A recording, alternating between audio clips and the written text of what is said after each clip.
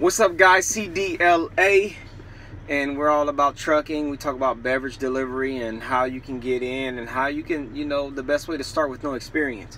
I have some news for you today. Make sure you like, share, and subscribe, please. Ryder bought 1,000 autonomous semi-trucks. They bought 1,000 autonomous semi-trucks. Now, there's 5 classes of autonomy when it comes to truck driving. So, number 1 is driver assistance. That supports the driver but does not take control. Number 2 is partly automated driving. The vehicle can take control, but the driver remains responsible. The third one is highly automated driving. It means the vehicle takes over at certain periods of time. The driver can disengage from driving for an extended period of time. So the vehicle can take over, but the driver can disengage and just sit back for an extended period of time. That's 3. 4, we have the fully automated driving truck. That means the vehicle drives independently most of the time, but driver must remain able to drive. But guess what? The driver can take a nap.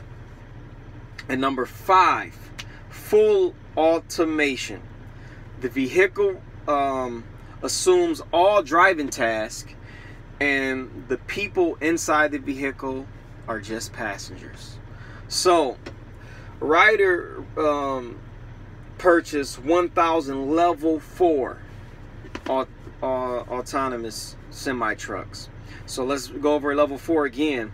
That's a vehicle that drives independently most of the time, but driver must remain able to drive. Now, what does this mean? I've been working for Ryder. I'm on my 5th week now, and what does that mean for me? I don't know. What do you guys think that means for you? Because this is starting to expand. It's not just going to be Ryder. I'm sure, as time goes on, this is going to extend to other truck driving companies as well.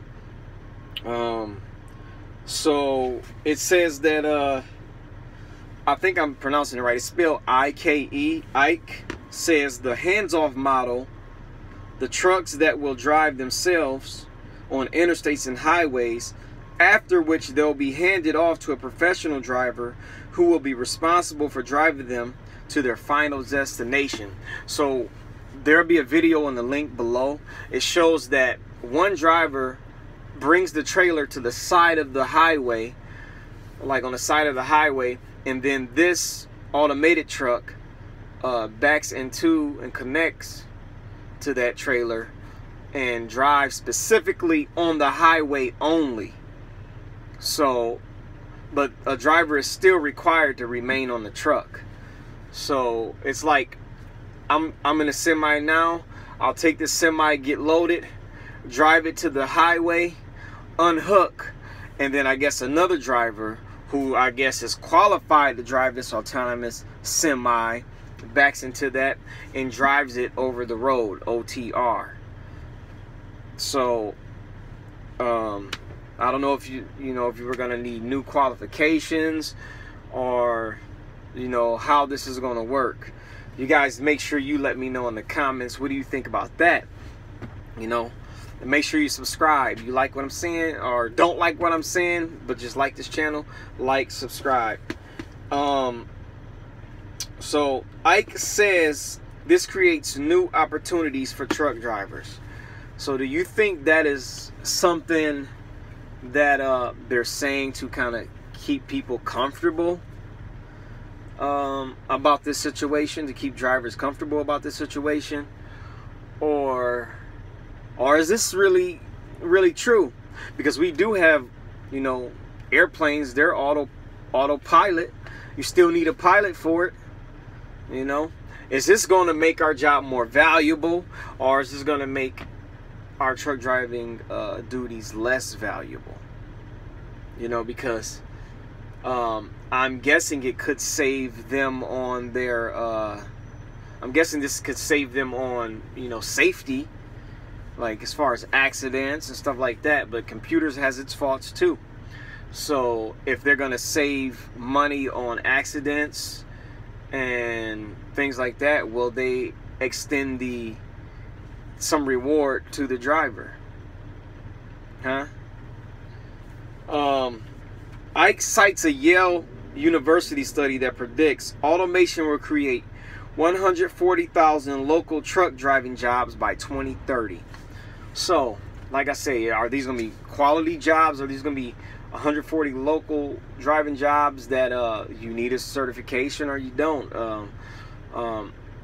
Will you still need a certification, but they're going to pay you less? I don't know. Or will this just make our driving jobs better? I have a lot of questions. I don't have a lot of answers for this. It's very interesting. So, yeah, I got links for this particular article. I'm going to put it in the description box below, and then there's going to be another link with a video actually showing you how they do the side of the road drop and hook, and how they take off, and kind of the video also explains, you know, how the operation looks like and what the future goals are for this autonomous driving truck. So there you have it, guys. Please check out those links. Let me know what you think about that. And is it a good thing? Is it a bad thing? It's so hard to tell right now. It's so hard to tell. But one thing you must know: be safe, truckers, and that you are the captain of your ship.